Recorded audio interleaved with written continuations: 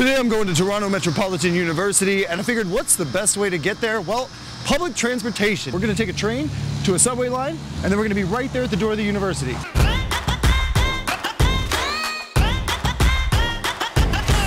Well, so much for my plan for using public transportation. Apparently the train that I was going to take required you to pay either with the local tap card called Presto or coins. And I don't have either of those things. And I certainly didn't have 13 quarters because it was $3.25 for the fare. So future Meacham would just like to take a moment to point out how stupid past Meacham was. Canada has coins in $1 and $2 denominations. The coins of Canada, there are 6. The coins of Canada look like this. Don't be like me. I took an Uber downtown. So I'm now walking onto the campus of Toronto Metropolitan University. Now, due to the recent name change, you're still going to see quite a few signs that use the R word or have an R on them, so don't get confused. This is TMU. This is Toronto Metropolitan University. It's got some new branding going on, so some things are still going to be updated. But let's check out the campus.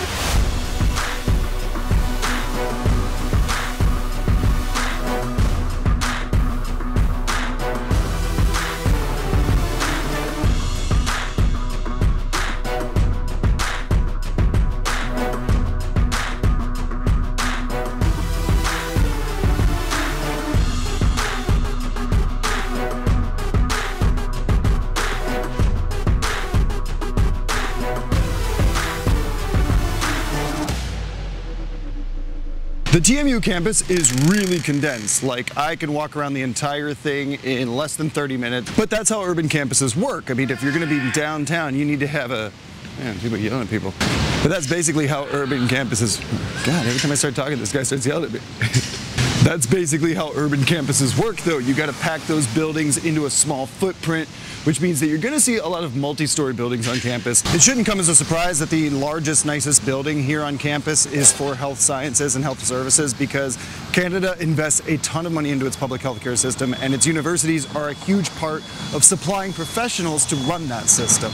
Unfortunately, as an international student, it's almost impossible for you to get into a Canadian medical school, so don't count on that if that's your plan, is to study medicine here. As you can see, this has been a very rainy campus tour, and I'm eager to get inside, and that's why I'm going to present to you Ryan Guest.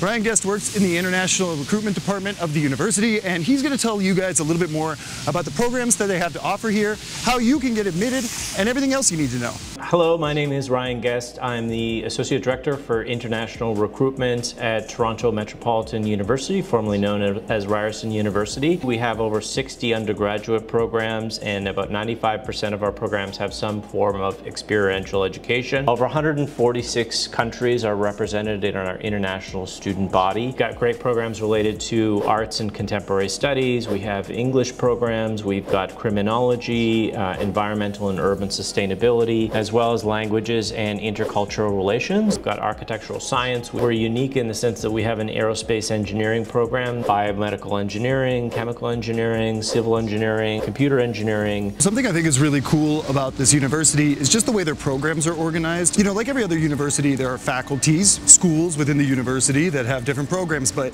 it's the way that TMU organizes those. They make them very unique. Instead of having like a faculty of communications, there's the creative school where you will do all kinds of graphic design, video game design, esports, broadcasting, sports media, like anything creative that involves communications goes in there, and it's called the creative school. And I think that's just a super cool way to organize it. It speaks more to the students than it does the faculty, and I like that a lot because ultimately the faculty is made up of students. Similarly, there's a faculty of community service, and that's something I've never heard of before, but it includes majors like nursing, pre-kinder education, social work, and maybe the skills that you need to run your own NGO. Anything that involves community service goes into there, and so instead of organizing things strictly by the classical categories, TMU has very modern majors in very modern classifications.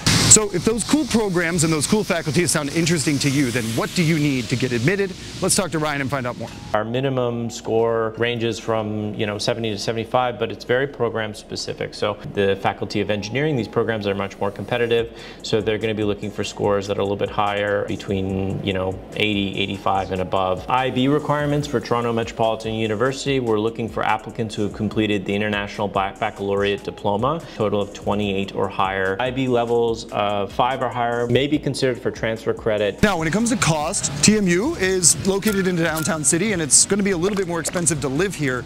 But on the bright side, the tuition is relatively affordable. We're talking about thousands of Canadian dollars a year, so if you've been comparing prices in US dollars, it's really not that bad. There are a couple of scholarship opportunities for international students, but they are extremely competitive.